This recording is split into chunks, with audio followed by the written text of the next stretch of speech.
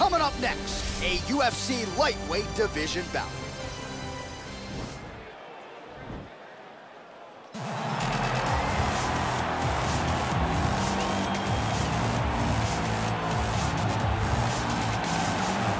Well, this dude is a submission magician. I am very thankful I am not fighting him here tonight, and it's really a case of pick your poison. He has so many different chokes in his arsenal and has been a master of getting these fights exactly where he wants them. There are black belts, and there are guys like this who can do jiu-jitsu at a level that not many people, regardless of the time spent, can truly get to. His understanding of position is truly unbelievable. He always has the frame. The moment you start to press into him, he's always underhooking, always looking for the next escape route, but not to get back to his feet. Right. He wants to go from bottom to top. If he's in the top position, you are constantly in danger.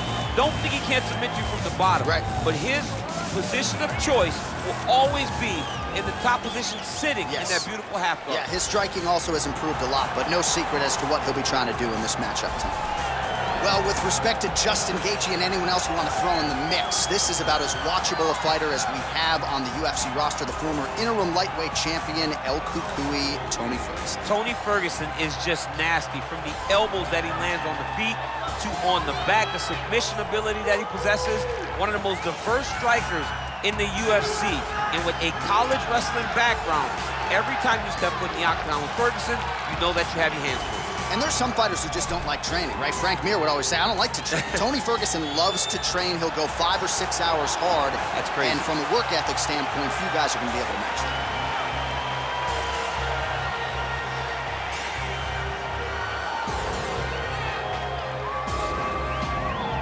And now our tale of the tape for this lightweight fight.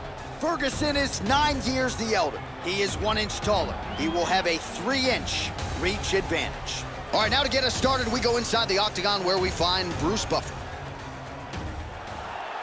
Ladies and gentlemen, this fight is 3 rounds in the UFC lightweight division. Introducing first, fighting out of the blue corner, a jiu-jitsu fighter holding a professional record of 20 wins, 3 losses. He stands 5 feet 10 inches tall, weighing in at 155 pounds. Fighting out of Liverpool, England, Paddy! The Paddy Pimblett! And now introducing his opponent, fighting out of the red corner. This man is a freestyle fighter, holding a professional record of 26 wins, 8 losses. He stands 5 feet 11 inches tall, weighing in at 155 pounds.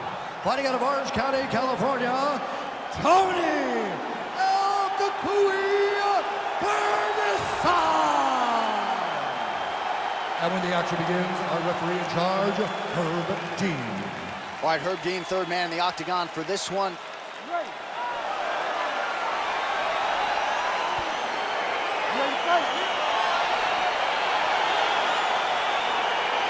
All right, folks, here we go with round 1. This is not the Eddie Bravo Invitational. This is the UFC, and 2 of the more decorated Brazilian Jiu-Jitsu black belts we have in this or any division. Yes, in any division. We've never seen guys that can really incorporate the jiu-jitsu into fighting as we've seen this two do. But who's gonna make a mistake? Who's gonna leave an arm out there to get grabbed? Who's gonna leave their neck out? Let's see, when you put 2 great jiu-jitsu players together, who can get their hand raised in the octagon.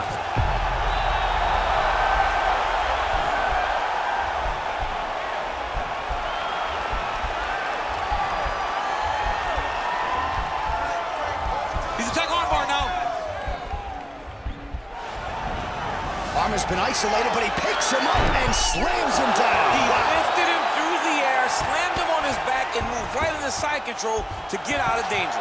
Beautiful job to not just turn defense into offense, but also to end up in a dominant position.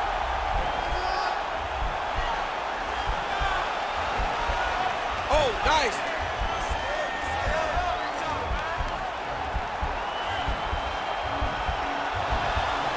Why is he not recognizing this right now?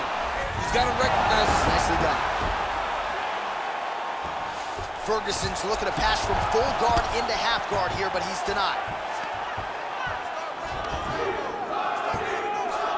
All right, well, both fighters pretty comfortable on the ground, DC, but you got to be very careful hanging out here for too long if you're his opponent. All right, he's got side control here, DC. You know, he's got a lot of different submissions in his arsenal once this fight gets to the ground. Well, these are some excellent ground and pound strikes here, DC. There's an efficiency with which he operates in these situations. He knows exactly when to throw, exactly when to hold, and it's allowing him to really control the grappling aspect of the fight. There's a song there, right? Know when to hold him, know when to fold him. Yep, absolutely. Strong bottom work here, staying busy.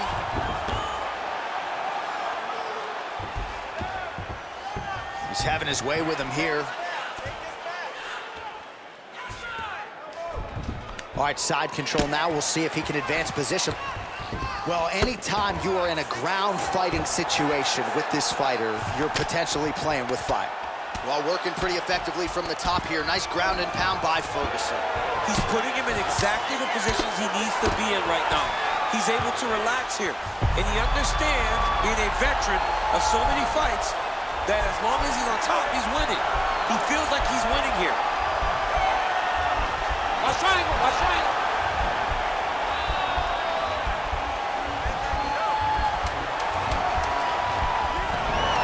Oh, man, that was slick. Now it's his mount.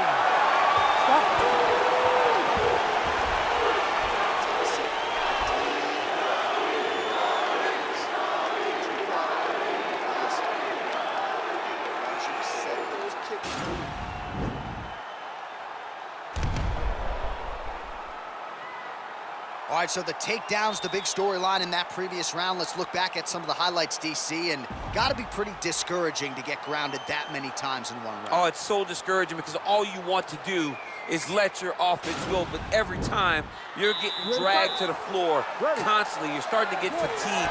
He's starting to wear on you. Let's see what type of effect it takes on his offensive approach as the next round starts. Dig and kick. Nice connection there by Tony Ferguson. You're probably glad you never had to prepare for a fighter like this in your day. I've never seen anything like that, and I'm not sure there's anyone like that going up in the weights. Tony Ferguson, beautiful takedown land. And this might just be a matter of time.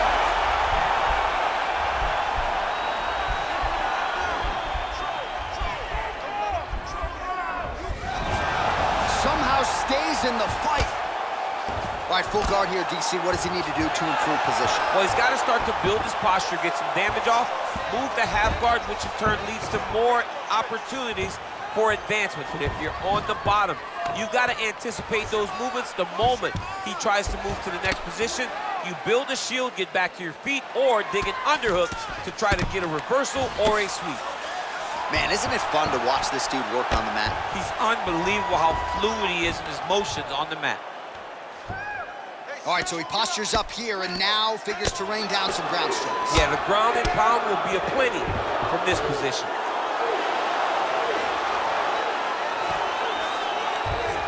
All right, so you got to be careful playing on the ground with this guy. You don't want to mess around for too long. Might be a submission attempt here, champ. I mean, you cannot sit in a full guard. When you sit in the full guard, you give these guys so many opportunities.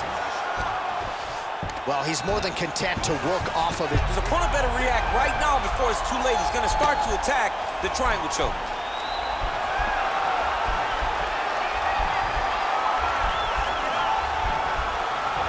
Oh! Well, hard to win fights in mixed martial arts from the bottom, but nice work here in that position by Ferguson. Oh, right in the mount.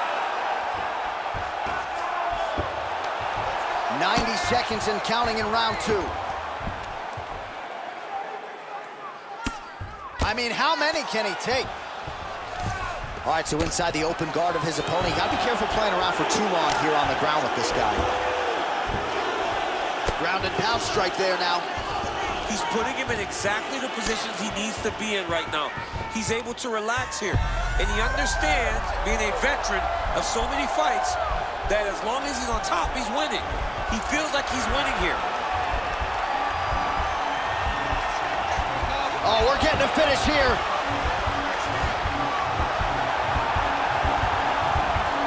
Oh, now he's in trouble.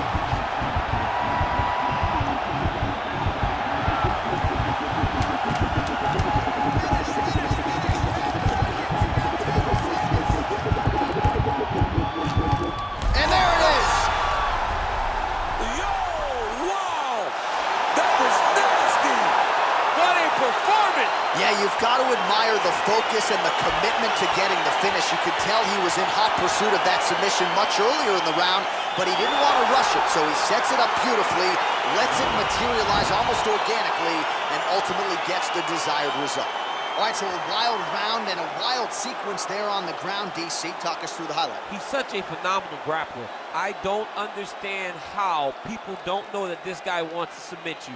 He is the best grappler, best submission specialist we've seen in a long time.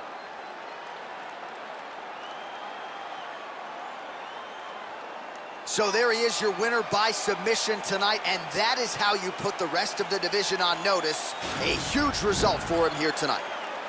Ladies and gentlemen, referee Herb Dean has called a stop to this contest at 4 minutes, 57 seconds of round number 2. Declaring the winner by tap out, Paddy Pimblett!